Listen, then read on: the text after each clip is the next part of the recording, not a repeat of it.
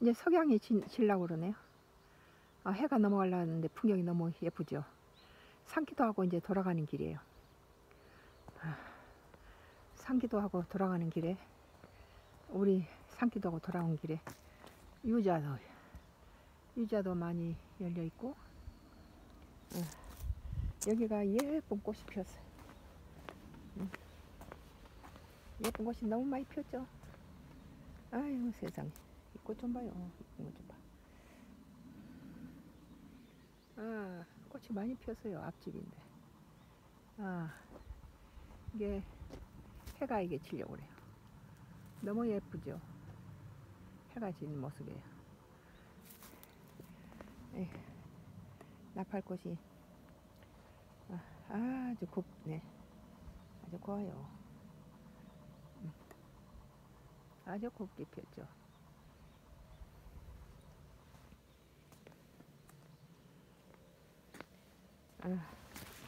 이건 냉보라예요. 냉보라. 이 보라 색깔이 참 예쁘죠. 냉보라. 붉은 보라보다 훨씬 더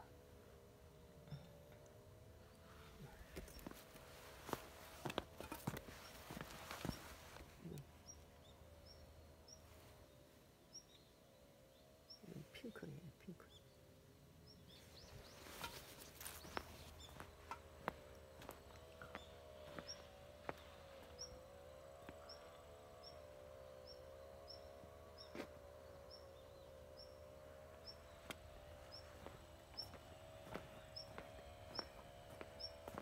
집에 가는 길이에요.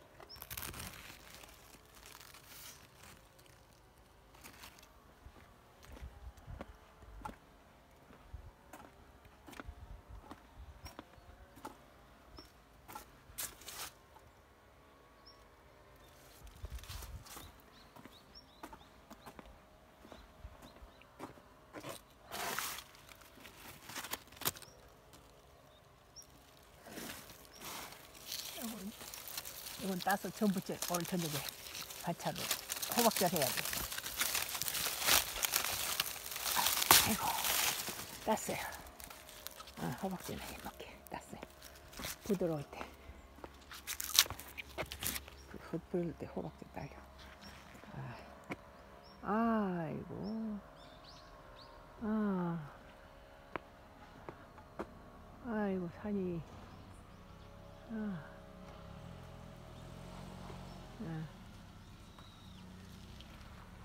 차들이 들어가네요.